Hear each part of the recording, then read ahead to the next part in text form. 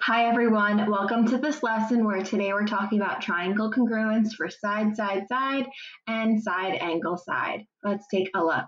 So first of all, this triangle congruence side, side, side really just means that we're able to prove that two triangles can be congruent when all of the sides of one triangle are congruent to all of the sides of a second triangle, which actually means we don't even have to worry about any of the angle measures to prove the congruence. We simply just need all three sides of one triangle to correspond with congruent sides of another triangle, and that's it.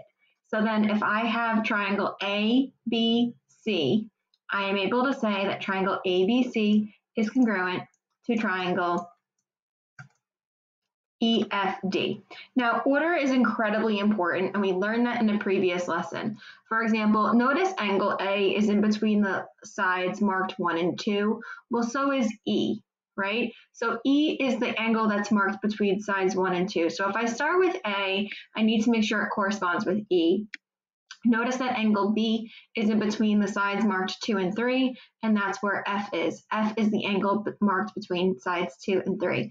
So we need to make sure we have that proper order, and then everything is going to be great. So let's take a look at some proofs.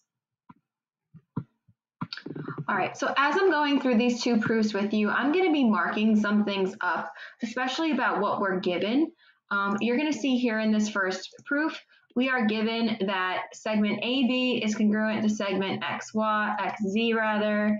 BC is congruent to ZY, it's all marked up for us, and then AC is congruent to XY. And when you look at these two triangles and you're like, hey, all the sides are simply marked up with each other, side, side, side is the congruence theorem that lets us say that these two triangles are congruent. There is nothing missing, okay, to find those sides. Let's take a look at the next one. So this next one says segment EF is congruent to segment GF. Okay, H is the midpoint of segment EG. So right now I think it's really, really clear that in this diagram, when we're trying to prove that these two separate triangles are congruent to each other, we only have one pair of sides marked up. That's clearly not enough. We need all three pairs. So we've got the fact that it says H is the midpoint of EG. We're going to be able to use that. And what we should also notice is that these triangles are attached to each other. And because they're attached to each other, this side FH is part of the left triangle, and this side FH is also part of the right triangle. So look what I can say. I could say segment FH is congruent to segment FH, and that's our reflexive property. All right, so now I've got two pairs of sides matched up, and I'm going to use the fact that H is a midpoint. So because H is a midpoint, I am able to say that segment EH, and I'm going to mark it up on my diagram, segment EH is congruent to segment GH. And you can say this for two different reasons. One of them is either, definition of a midpoint, or you could say midpoint theorem. Either one is fine. So now after using that reflexive property, after using definition of a midpoint, I've got all three sides of one triangle matched up with all three sides of my other triangle. So by my side, side, side angle congruence theorem, I'm able to say that they are congruent. I'm sorry, I'm having a little glitchy error there. Okay, let's take a look at these next two proofs. Same general idea, guys. So let's see, I've got two separate triangles here, and obviously I want to prove that they're congruent. I've got one pair of sides of my triangles matched up. Good. I've got another pair of sides matched up. I'm just looking for that third side. This should feel very familiar to the previous proof that we did. Notice that JL is part of both triangles, and it's just simply congruent to itself. So I would say that segment JL is congruent to segment JL, and that we should know is the reflexive property. And therefore, I've got all three pairs of sides matched up. It's my side, side, side angle congruence theorem. Okay, here I have QR is congruent to QT, and QS bisects segment RT. Okay, so I have a segment that's being bisected. So right now I only have one pair of sides that is marked congruent. Something we know we can say is that QS is congruent to QS. And we've seen this now a few times. When two triangles are basically attached, the side that they have in common is part of both triangles. And we know that that is because of the reflexive property. So now we have two pairs of sides matched up. Now the fact that QS bisects RT means it cuts RT into two congruent segments. So then I would be able to say that segment RS is congruent to segment TS. And it's not definition of a midpoint in this one, it's the definition of a segment bisector. So if a segment gets bisected, it's just a segment bisector. If it was an angle that got bisected, it would be definition of an angle bisector. And now all three sides of one triangle correspond with all three sides of the other triangle. And by my side angle congruence theorem, I can say that these two triangles are congruent. So now the other congruence theorem that's part of this lesson is side angle side.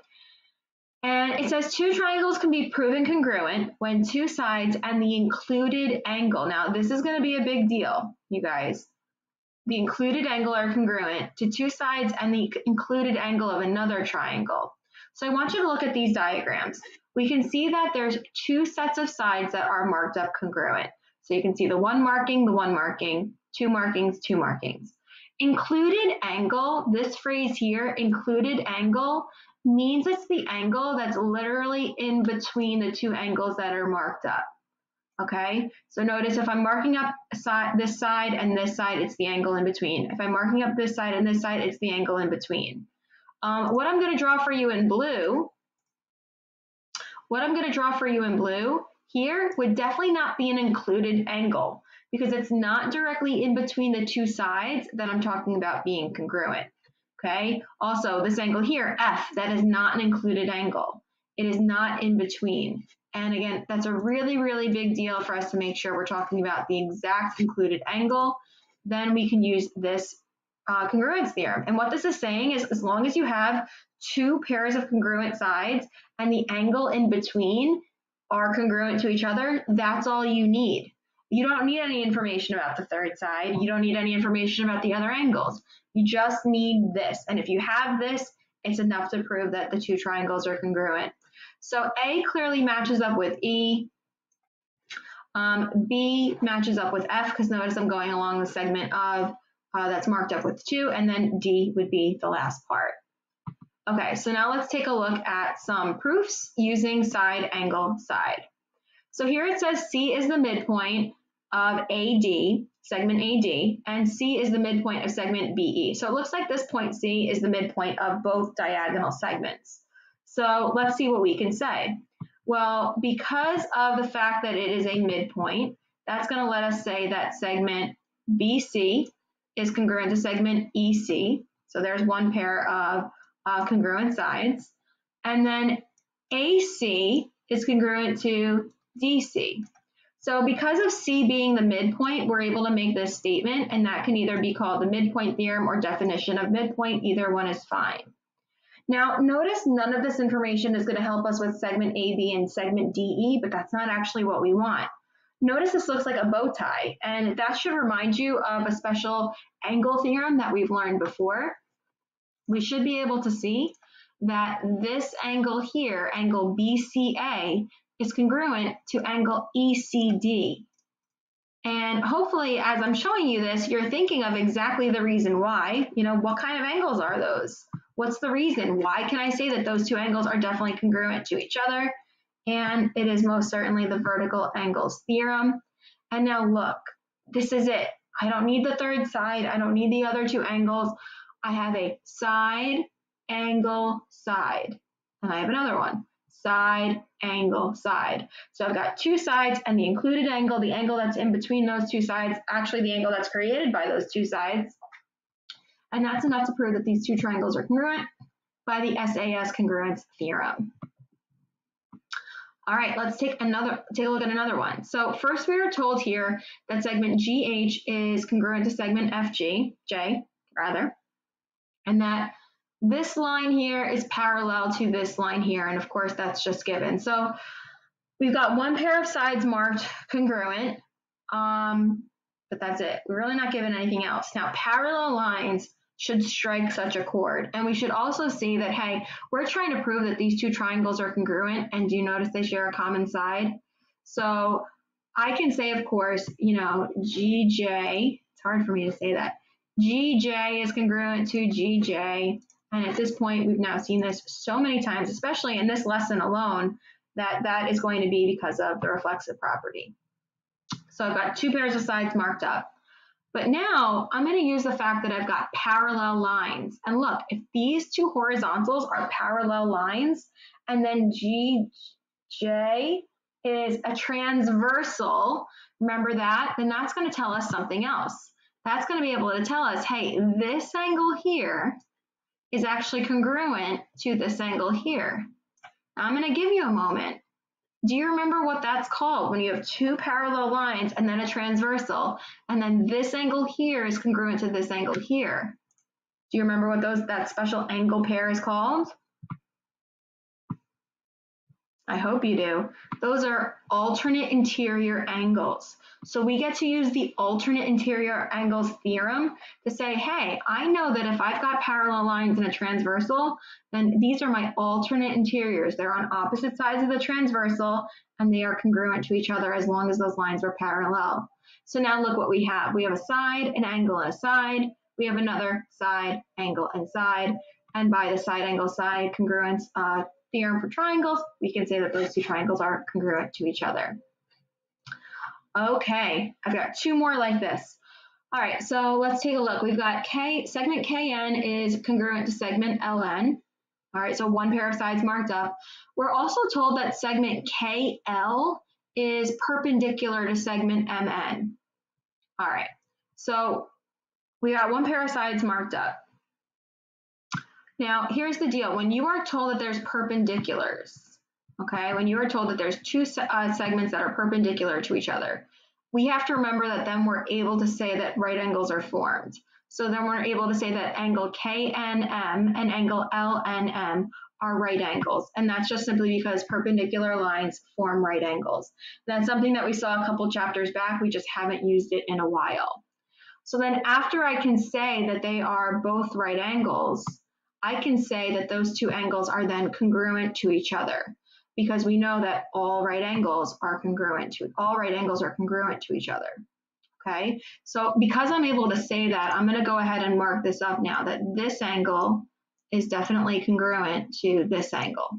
So I've got one pair of sides, I've got these two congruent angles, and then I think you know where we're going next here. Segment NM is congruent to segment NM. That's my reflexive property. And then hopefully we're seeing, hey, I've got a side, an angle, and now this side that both triangles share. And so by side, angle, side congruence theorem, I'm able to say that the two triangles are congruent. Okay, guys, last one. So this one says that segment QS bisects angle RQT. So this entire angle of RQT is bisected. I'm also told that segment QR is congruent to segment QT. Okay, so because I'm told that segment QS bisects angle RQT, that is going to then let me say that RQS, this angle here, is congruent to TQS. Now, in a previous proof today, we had talked about definition of a segment bisector. So this goes hand in hand. It's just simply the definition of an angle bisector. All right, so now I've got one pair of sides marked up, one pair of angles marked up. Notice again, there are two triangles that share a common side. It's like this just keeps popping up all the time. Segment QS is congruent to segment QS. And then take a look. Side, angle, side, side, angle, side. I am able to say that these two triangles are congruent to each other. That's it. I hope this video was helpful for you. Thank you so much for watching. Bye.